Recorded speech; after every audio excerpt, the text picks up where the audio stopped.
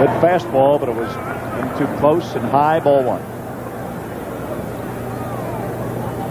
Most of these Expo right-handed hitters are good fastball hitters, like the ball out over the plate. So Bert's going to be working them tight with that fastball and getting his breaking ball over. Hop fly, right field.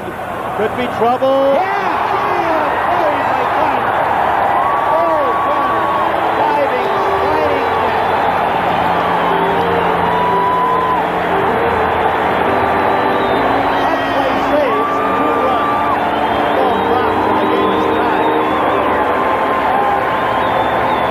Just an all-out effort by Phil Garner, not knowing if he could possibly catch it.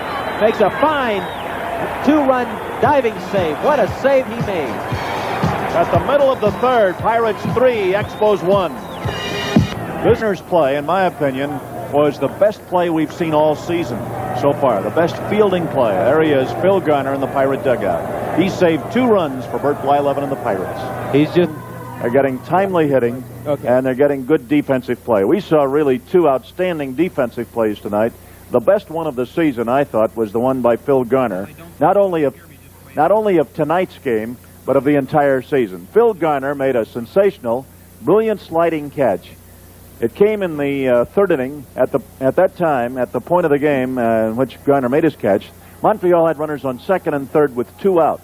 And with 2 out, those runners are running. And this looked like a sure pop fly hit by Andre Dawson in short right field. But Garner raced into short right, back to the infield, dove for the ball, went sliding on the artificial turf, caught the ball, hung onto it, obviously, and that prevented 2 runs from scoring for the Montreal Expos. And right now to one of the stars of the game, talking with Nellie Briles.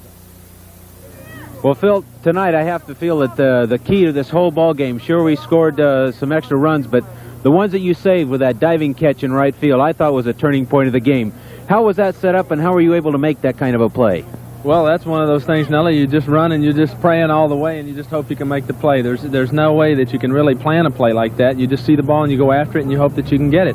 At that particular moment, though, the thing that was in my mind was, let's get Bert out of this jam. As you know, Bert's pitched well this year, and he's had some tough breaks. We haven't scored runs for him, and here we had a little lead for him today, and I wanted to come up with a big play and kind of help him out a little bit.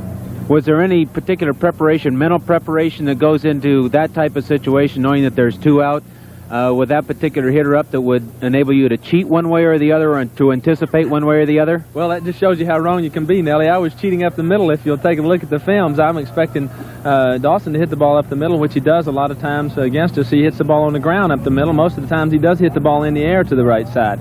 So I'm cheating up the middle on him, and that's just a classic example of being out of position.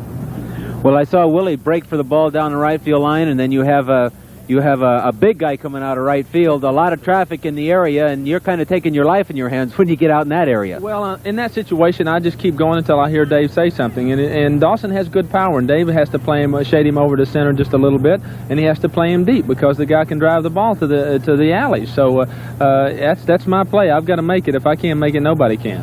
How about there in that last inning? The ball went by third base.